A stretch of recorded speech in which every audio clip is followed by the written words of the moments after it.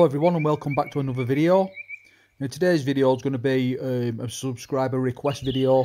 A few subscribers have asked for this, and the video is going to be a parts list and also a cost list, so you guys know what stuff to get for your bike and how much it's going to set you back for this build. It was a few years ago I built this bike, so any items I can't find that's on my bike, I'll find you a similar item. We'll start with the frame. If you check out my previous videos, I've done one on this frame, why I think it's a good frame. If you've not seen it, go and check that out.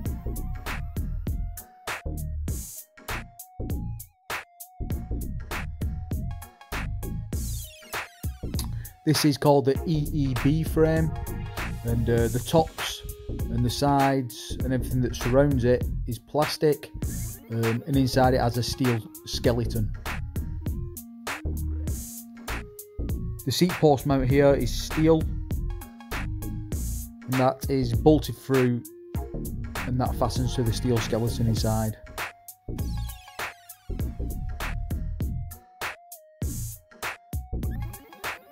And the swing arm, as you can imagine, is also steel.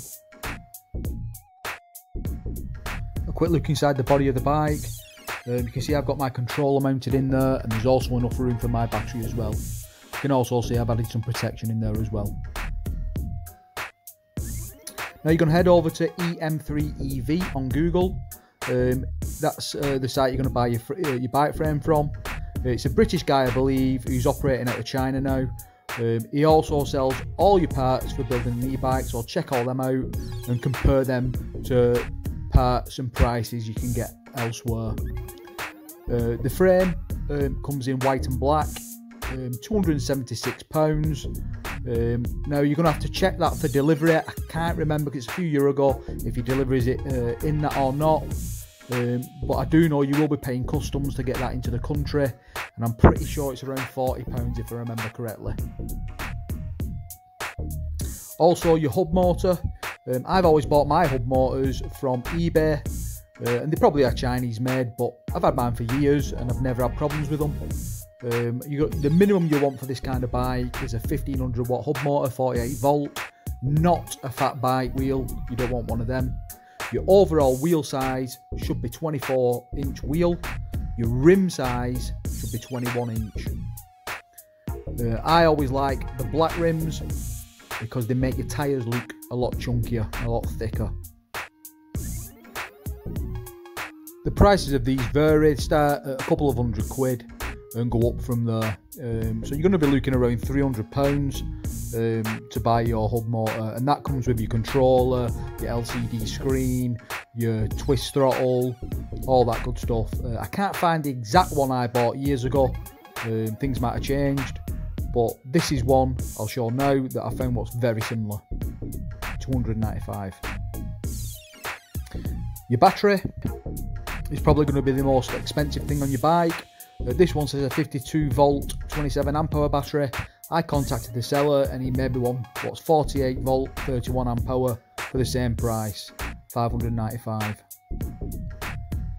This is the seller I got it from. I haven't had my battery that long. It is still working fine, perfect, no problems with it, but you are going to have to do your own due diligence when buying a battery. All I can say is the one I bought from this seller on eBay works fine.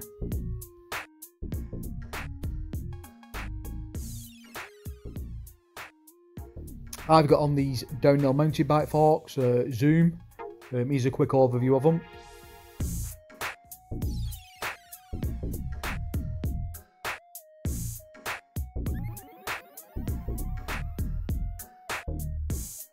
I've had these for a couple of years now and I haven't had any problem with them, they work fine. Now I do know this style of fork from Zoom is kind of hard to get hold of in the UK, and I have tried to find some and I have found some. They're not in this country, but that takes us around £200 a set. I actually paid £90 for mine because I got them on an auction on eBay. Somebody must have bought them. They'd never been fitted to a bike. I picked them up for £90, so that was a bargain. But they are kind of hard to get hold of. Some others I've seen are these Zoom forks. They look really nice and they're only £146. And of course, you don't have to use Zoom forks, you can use whatever forks you want.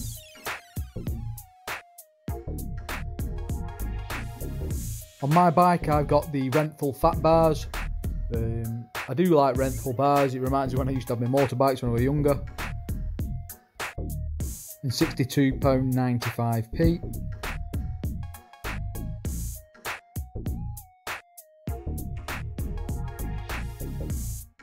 And I've actually found some on auction for 50 quid. So always try and get your parts on auctions, try and get them for the cheapest price.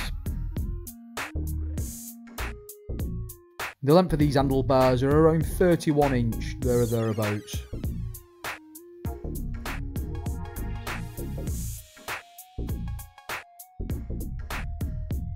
And of course you don't need to be using Renthal handlebars, you can use whatever handlebars you see fit.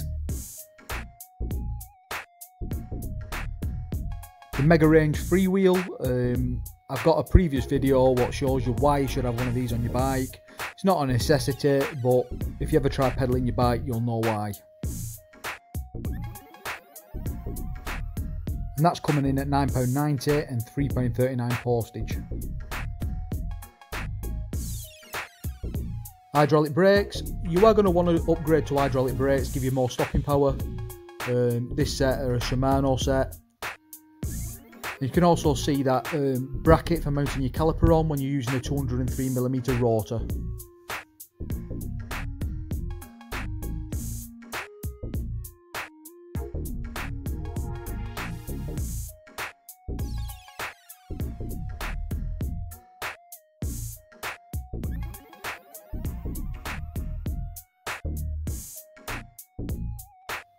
£44.99 and £2.90 postage.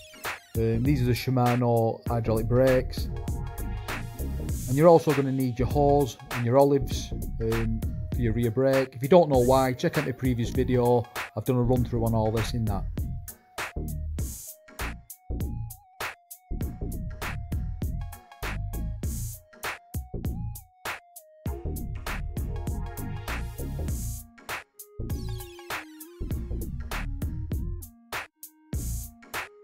Here's another view of that 203mm rotor. You are going to want to upgrade your front rotor for stopping you to a 203mm. And you can be as fancy or as cheap as you want. Here's some for £7.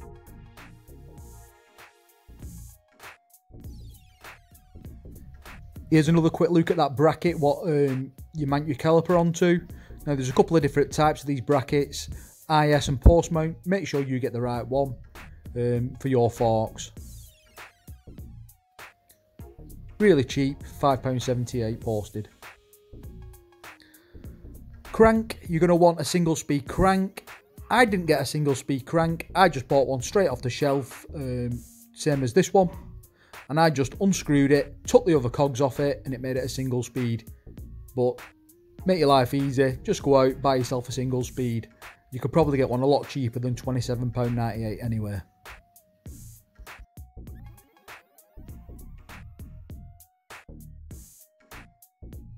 These are the pedals on my bike. They have got little Allen bolts sticking up so you can adjust the grip. A similar one on eBay. These are nylon fibre ones, but they do have the grips on them for £12.99.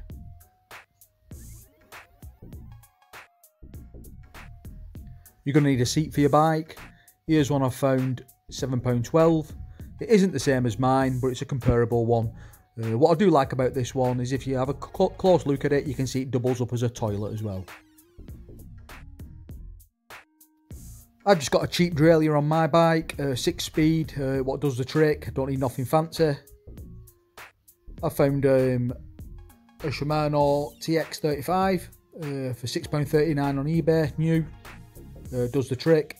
You're going to want a 6 speed gear levers as well. On this you get a set for £8.95.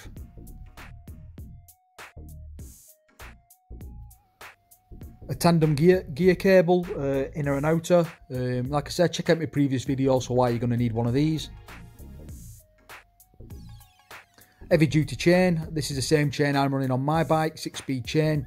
You're going to need to buy 2 of them because one's not going to be long enough to reach around that long swing arm we've got, and you're going to have to piece part of another one together.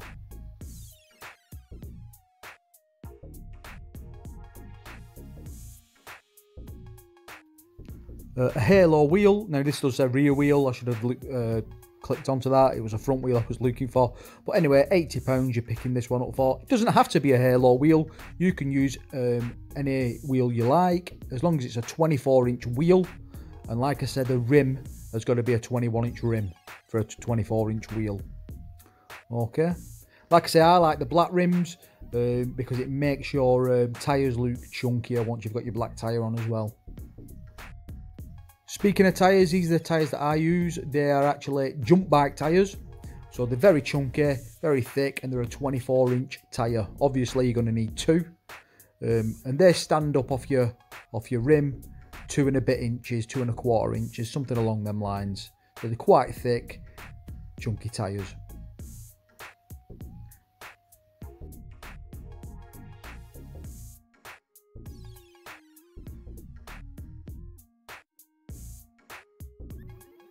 (24-inch) by 2.35.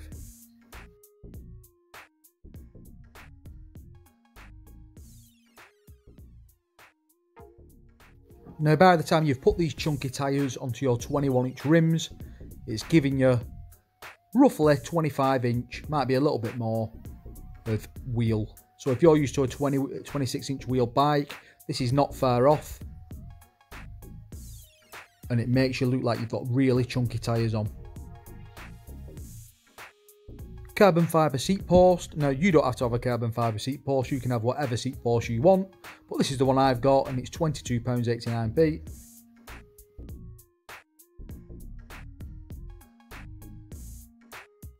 This is the rear shock I'm using. It's a Fox rear shock. £179, quite expensive I think. I actually picked mine up for 70 quid second hand on eBay on an auction, so you guys can do the same as that.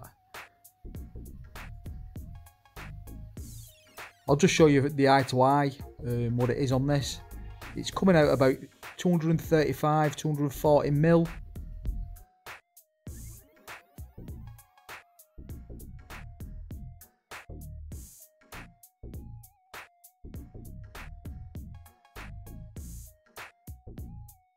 Again guys, it doesn't have to be a Fox shock.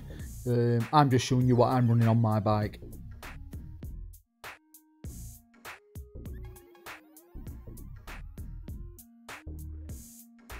Also, there's extra bolts on this frame so you can mount a smaller shock on, so it doesn't need to be a rear shock what's as big as mine. Also, you need to pick yourself up a stem for your handlebars, and here's some for £4.99. Not only can you guys try and find these parts cheaper on eBay auctions, you can buy yourself a donor bike, get your forks, your seat posts, your cranks, your pedals off something like that. And you're probably wondering, how much is this going to set me back? I'm not talking $399, I'm not talking $299, I'm talking £1,926, £1,926. Now you might have to buy yourself some inner tubes and some oil for go in your brakes. But other than that, the bulk of it, it's under £2 grand. And when you compare that to prices of e-bikes you can buy from the shops, I think it's a bargain. If you guys are liking the videos, let me know in the comments, hit the like and subscribe button. And if you guys have got a build going on, or you're thinking about getting a build going on, let us know in the comments. See you next time.